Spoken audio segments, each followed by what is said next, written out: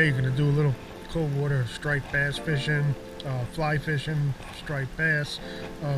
Got some quick tips about flies, and really, if you haven't tried fly fishing for striped bass, especially this time of year, you get away from all that banter and get out and fish, and it's just another way to do it, and really dynamic. And the things you learn when you're fly fishing are just incredible. So I'll give it a shot, and well, let's get to the night. Real quick, I just want to talk about the size, say, of the fly you're using.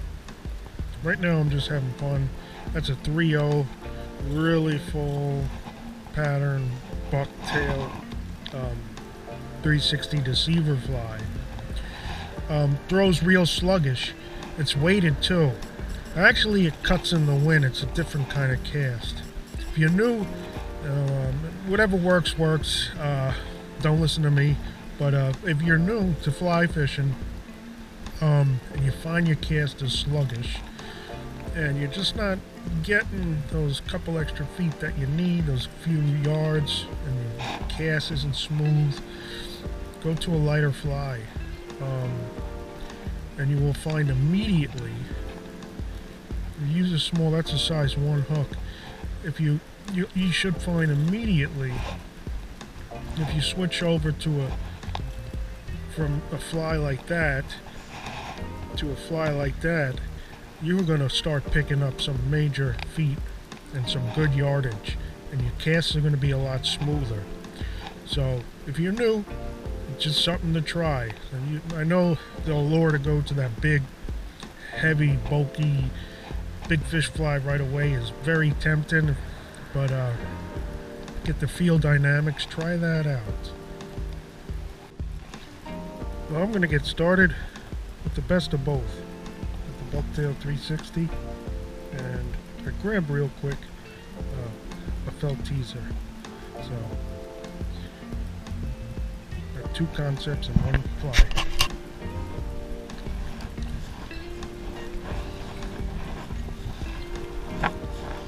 It's weekend night, and a handful of anglers out. I'm just playing around here with some different kind of flies, different line. I got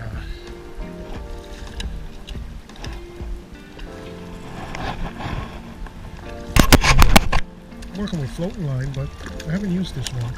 It's a little lighter line than I would use, and having fun with the flies. I got a bunch, but right now I am working with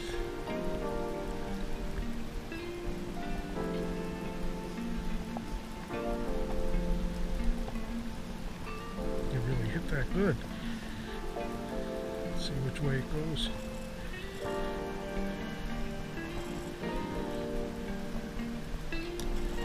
Here we go. Something different.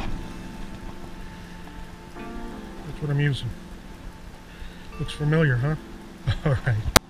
Alright, we hit the end of that train. We gotta wait for the water to start moving again. Those fish were got here, those fish were in and out, picked up one, I had one other hit, and they were gone. And I don't know, just getting started. It was a good start, and we'll have to wait for the next train. So let's see what's happening.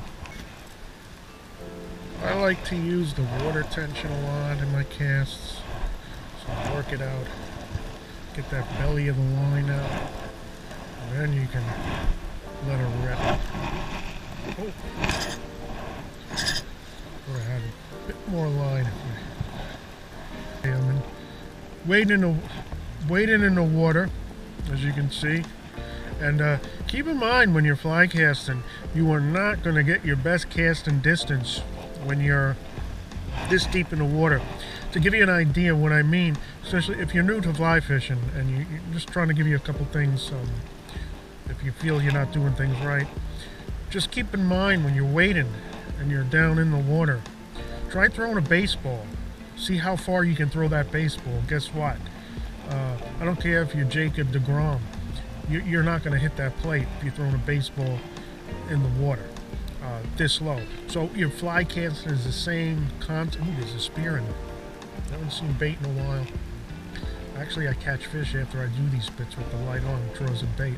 But try throwing a baseball with, chest high in the water. See how far you throw that ball. It's not going very far. Same idea is going on with your fly line. So keep that in mind. Step back, then try casting. You're going to see you're going to be casting further a lot of times. You're going to get in that same spot. So just something to keep in mind. If you're new to fly fishing and you're looking, you know, you feel it's just not going right, and you're going to get those tangles and things are going to get messy. And so just bear in mind, give it a little, and you'll get the hang of it. So I've been playing with this here line tonight, and I'm really liking it. It's a little lighter than what I normally would be using. A little windier out too tonight, but keep in mind, if you're new, try a heavier line. I always recommend using a heavier line, and probably some kind of sinking line, or at least an intermediate line. It's just going to cut the wind better if you're learning, and you're going to get down definitely better off. I like the floating line. I like the long leaders. I like the sinking line too. I've been using that. But you know, keep in mind, get a little bit heavier line. This is a 9-weight rod. This is a 8-weight line. I think it could be 7.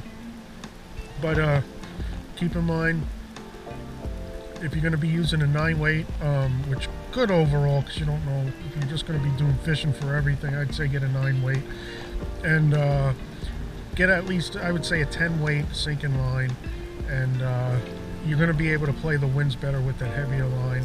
And when you get into it, you can get all different kinds of new lines and try all different kinds of things and see what works for you. There's certain things I find work for me. I may as well be using a 7-foot leader. It's all just as well. And I just like those longer leaders. They're going to give me those extra yards, and kind of have it down, and I have my thoughts on that. That's a whole nother topic. We'll talk about that another day. And but keep in mind, they can, you know, go up in your line weight. You're going to get more control, probably more distance because of that control. You're going to cut the wind, and just something to keep in mind if you're new to this sport.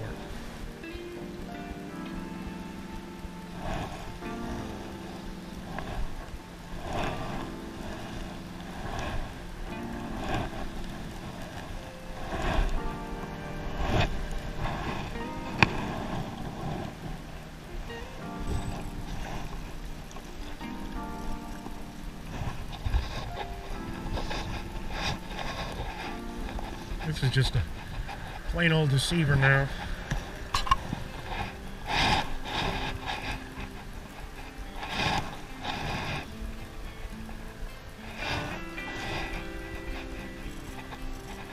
Fly fishing.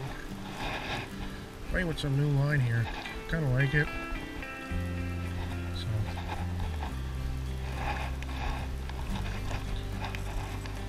I have to get out the pliers. It's a little chilly.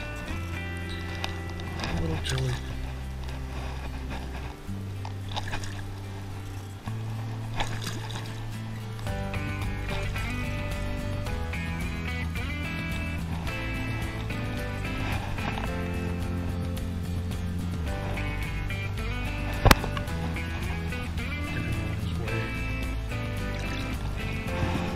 So I got the plain old bucktail. Well, yeah, bucktail. Plain old deceiver fly. Loop knot in it. There's a little up-down action. Not too big on that. And I think it's about a size 2 buck. And just some bucktail, some hackle feathers, and I like that mylar body. And I think there's some polar flash in there too. Not the greatest at night, but a little bit of light. So if you like striped bass fishing, you like angling, you like the whole sportsmanship side of the sport of fishing, really give fly fishing for stripers this time of year a chance. You keep your season going, you make it interesting, and really it's one of my favorite ways to do it. Even if I'm getting those smaller fish like tonight and whatnot, and it's really, really fun, dynamic way to do it. We'll give it a try. You got any questions, just ask. And, thanks for watching. Please like, dislike, comment, subscribe to the channel or not. And remember always, fish away. Good afternoon, night, day, evening, wherever you are.